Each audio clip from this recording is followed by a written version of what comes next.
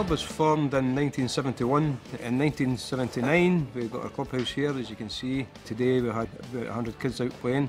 There's about 250 kids on the books. Our first 15 are doing very well in the league, sitting second at the moment, which is a lot higher than what a lot of people would have thought we would have got to at this stage. So we're just trying to build on that and look good for the future. We all have a good laugh on the day, but when we get in the pitch we're all there for each other. It's a good team spirit and it's a good laugh to be with these guys. It's my home club. I grew up here watching my dad play on these pitches. It's home to me. I love coming down and hanging out with the guys and showing them that at my age I can still cut it. We've got a really good set of backs and we're just really trying to run everything. A really young set of forwards as well, so really good, fast game of rugby we're playing right now. We were actually promoted 2 leagues.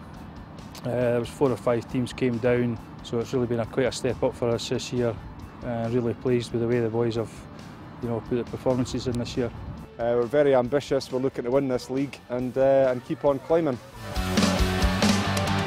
We're incredibly excited about the Bill McLaren Foundation accreditation. It's so in line with what we've been pursuing at Hillfoots for the last 3 years here. We've grown to 60, then to 150 kids, and this year we've had nearly another 100 new kids joining us this season.